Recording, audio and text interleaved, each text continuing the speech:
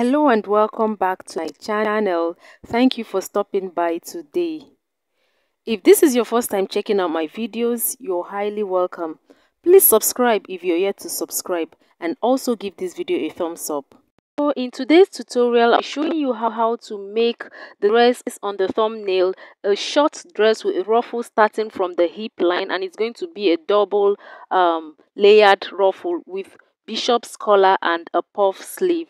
So I'll draft out my main bodies on a paper so that it will be visible, and I'm drafting the front and the back on the same paper. So my zipper allowance for this top is 1.5 inches, and all my measurements will start from the zipper allowance line. So I'll go ahead and rule out my shoulder line, which is also the start line. On this line, I'll take my shoulder slope using 3" 8" standard for shoulder slope. At the 8 inches point, I came down by 1 inch and I connected to the 3 inches point. Then also on this start line, which is also my shoulder line, I would impute half of my shoulder measurement, which is 7 inches. So from that 7 inches, I'll come down by 7 inches.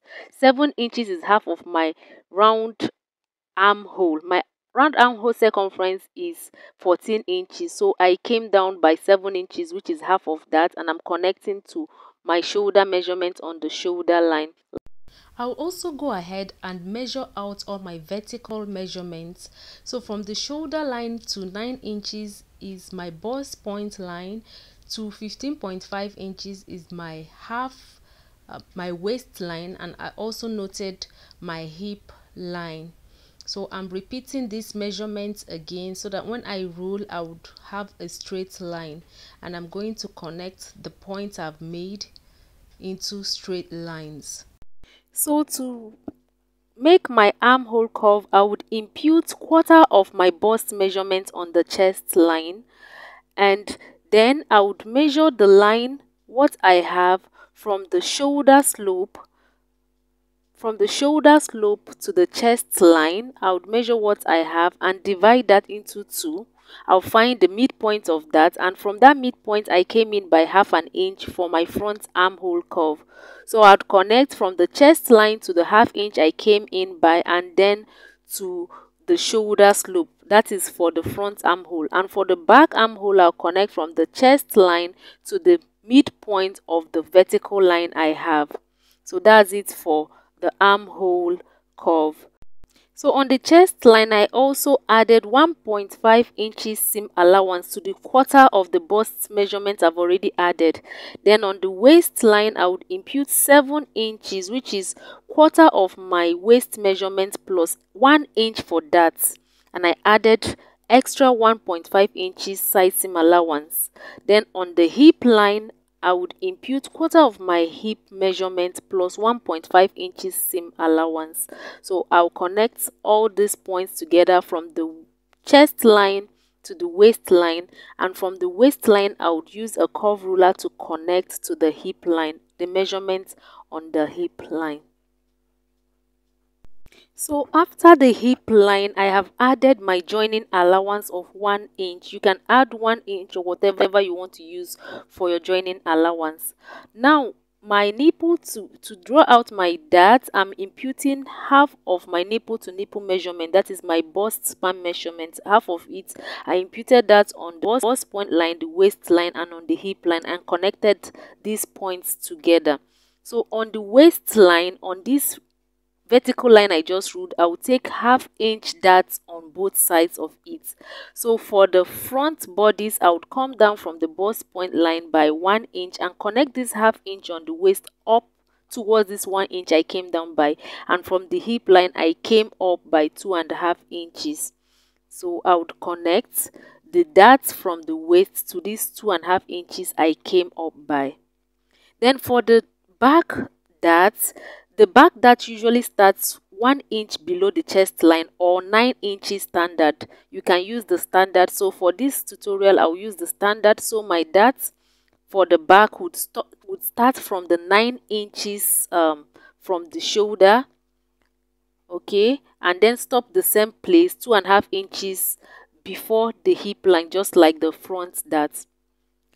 So for my neckline, I'm making a bishop's collar. So for my neckline, I'll take a neck width of 2.75 inches and a neck depth of 2.75 inches for the front neckline.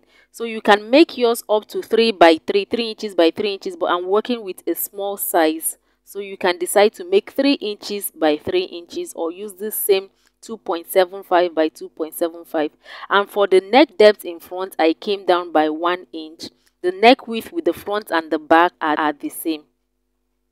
So I would using red pen to indicate the armhole for the back and also the neckline for the back. So that's the part we'll cut out first before cutting out the front, the bodies for the front. So I'll go ahead and add ½ inch joining allowance on the shoulder for joining the two shoulders together. So I've taken ½ inch. You can take whatever allowance you use. If it's 3/4 inch, you go ahead and take that. So to avoid zipper bulge on the waistline on the zipper allowance, I came in by ½ inch, and this ½ inch I'm connecting it towards the chest line and down towards the hip line. So I'll go ahead and remeasure 1.5 inches from this ½ inch I came in by and connect it back to the zipper allowance. Okay, so this is to eliminate zip bulge. So because of these ½ inches I removed, I would add extra ½ inch on my measurements by the side, the waistline. So this is just for the back part. This addition I made is just for the back part. So I connected to the chest line and down to the hip line. So this addition is only affecting the back parts. Okay, so I'll go ahead and cut out my pattern. So I'll cut out the neckline and the armhole for the back first and then use it to cut out my back piece. So I've cut out my back piece and the lining as well. So I cut 2 pieces for the back and 2 pieces for the lining. So now I would go ahead and fold in my zipper allowance or trim it off. So I'm trimming off the zipper allowance because I do not need that, and also the armhole for the front and the neckline, I've cut that out. I also cut out that ½ inches I added by the waist for the back part. So now I'll put my fabric on fold. This is the front part, so it will be cut on fold. So my fabric will be on fold and I'll use it the pattern to cut out my fabric. So I have done that. I have cut out my lining piece and my main piece as well. So now I will just transfer my darts on pattern. I'm just transferring them back to my main fabric. I'll do that for the front and the back pieces and the lining pieces as well. And then I'll go and sew in these darts. So I'll hold in the dart for the lining and the main piece, and I will then use the lining to turn the main piece by the sides. I won't turn the neckline for this top because I'm adding a collar to it. So I would place my lining and my main fabric right sides facing each other, and I would use 1/4 or ½ inch to hold them by the sides to turn the sides. Okay. So I've sewn in the darts. I've sewn in the darts for the lining, and I've turned and the main fabric, and I've turned them the sides. So what I'm going to do next will be to join them by the shoulders. Remember, I added ½ inch joining allowance, so I'll use that allowance to join the front and the back by the shoulder. So how I will join, I'll use main fabric to main fabric and lining to lining, right sides facing each other. I'll join and also hold them by the side using the side seam allowance I left for it. So on my lining piece, I would make a basic short sleeve. I'm using a cap's height of 3.25. Okay, so if you don't know how to make a short sleeve, a basic short sleeve, I'll drop a link in the description box. So the sleeve length I'm working with is 7 inches.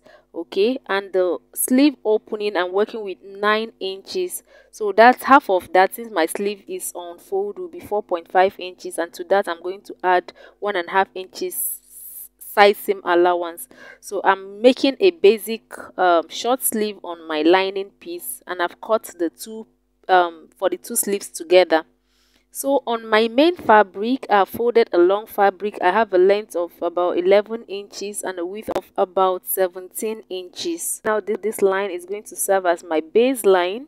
So from that line, I came down by 2 inches, okay? And I took a length of 14 inches.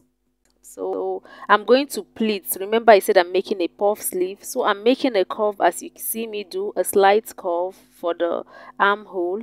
And for the length of what I need, I'm going to add extra 3 inches, 3 to 4 inches to what I have on my basic sleeve. I want my sleeve length to be 7 inches. So I'm adding extra 3 inches to that, making it 10 inches. So on my line I had 7 inches of length. On my main fabric I have 10 inches of length. So I decided to reduce what I have for my sleeve width. So I'm going to reduce that to 12 inches. I would reduce that to 12 inches. Okay, so for my sleeve opening, I'm going to impute 12 inches. Remember that this fabric is on fold, so whatever measurement I'm imputing, that means double of the measurement when it's opened. So I'm connecting and I'll go ahead and cut out the fabric, the main fabric, the sleeve. Okay, so I'll just cut out my sleeve. I want to cut the two sleeves together, so I folded another fabric and I'll place that underneath what I've just marked out and cut out the two sleeves together. So now I have my lining part of the sleeve. So how I would join this, I would open up the sleeves. I'll open them to the right sides facing each other. So I would go and pleat with the right sides facing each other. I would pleat the main fabric on the lining or the hem parts. So I'll do that and show you what I have. So I've done that. I've pleated the main fabric to the lining. You see what I have. So how I'm going to close the sides, I would fold them also right sides facing inside inward. Just as I place them, I'll go and sew the 1.5 inches side seam allowance I left. As you can see, I've sewn them. So what I'll do now will be to pleat the upper parts to the lining part, the main sleeve. I'll pleat the upper part to the main part and then attach it to the gown. So I have also cut out, we're going to add ruffles. I've cut out ruffles. I have long strip that I've cut out. I cut it out by multiplying the hip circumference by 2.5. So you can multiply as much as you want, and I have 2 of that. One is 2.5 inches. The length of one is 10 inches and the other length is 7.5 inches. Is 2.5 inches shorter than the longer one. So I'm going to join this long strip that I've hemmed the lower parts of these strips I've cut. So I would go and join them together with a straight stitch before I then pleat them to the gown. So as you can see, I've joined them by the shoulder and I've also joined the sides, okay? So what I will do next will be to pleat what I have. My ruffles, I've joined them, the 2 steps, the 2 layers, I've joined them together. So I'll go ahead and pleat all round. I'll fold this. You can decide to gather or pleat, but I'm going to pleat mine all round the lower parts, right sides facing each other. I would pleat like I'm demonstrating. I'll go and pleat till I get to the other end of my gown. So I have joined the ruffles and I've also attached my sleeve. This is what I have. The dress is coming into form. Okay, so at the back I would have to attach my zipper to the back. I will do that after attaching the bishop's collar. So how I will attach my zip will be to sew 1 inch before the ruffles, the part where I have the ruffles. I will sew that part closed and then attach the zipper. So before attaching the zipper, I would have to attach my collar. So I would either fold the neckline like this and measure what I have, okay, which will be half of all my neckline circumference, okay, or I would measure from one end, from one zipper allowance end to the other end. So this measurement for the neckline, the zipper allowance is inclusive. So when I measured out all round, the measurement I have is 19.5 inches. So I'll go ahead and draft out my collar.